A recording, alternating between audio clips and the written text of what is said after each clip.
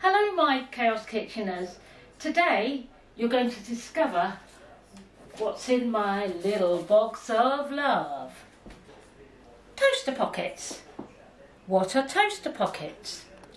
With these little magic things we can do lots of toasted sandwiches. Everybody has a toaster, so why not use one of these?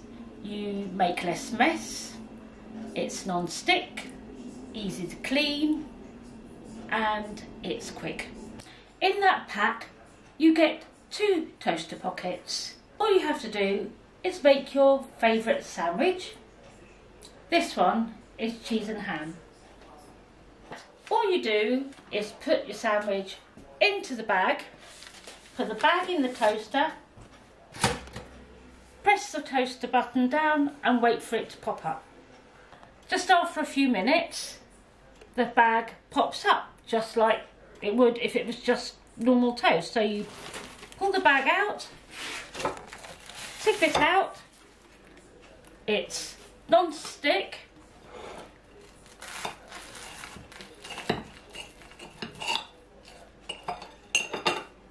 and look at that lovely oozy cheese. It's toasted your sandwich perfectly, easy peasy, snack is ready.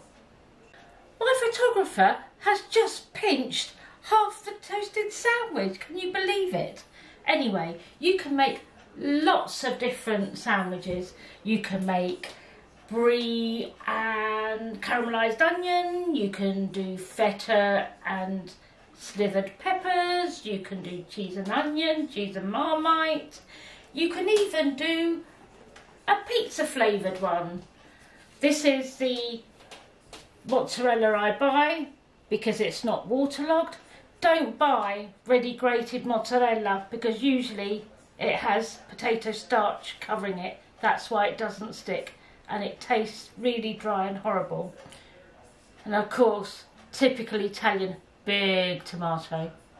If you buy a pizza, there's always some left over, and what you can do, rather than heating it in a pan, you can cut yourself a little bit, put it in the toasty bag, put the toasty bag in the toaster like I showed you, and it'll warm your pizza up.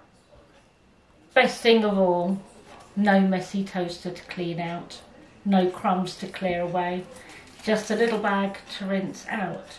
Now, I have to confess something. I paid a lot of money for these. They cost so much money, you wouldn't believe. A whole pound from Poundland. I think I've worked really hard at making a cheese toastie. I've really exhausted myself. So bye, my Chaos Kitcheners.